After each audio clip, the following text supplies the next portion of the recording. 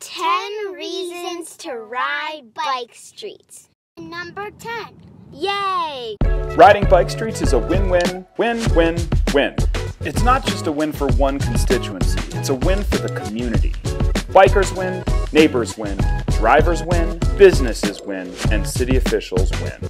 If you've been watching this series, you know that bikers win by riding on bike streets because anyone can ride anywhere in a low-stress environment. Neighbors on bike streets win because their streets become more human-friendly with less cut-through traffic and lower speeds. People who need to drive win because there's lower volume on big arterial streets as more people choose to ride.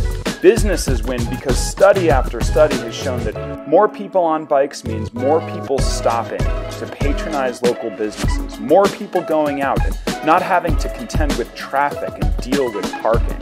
And yes, city officials win too, because to their credit they set big objectives even though they're operating on small budgets, which can go a long way on bike streets because you don't need to do too much. Riding bike streets is truly a win-win, win-win-win for the whole community.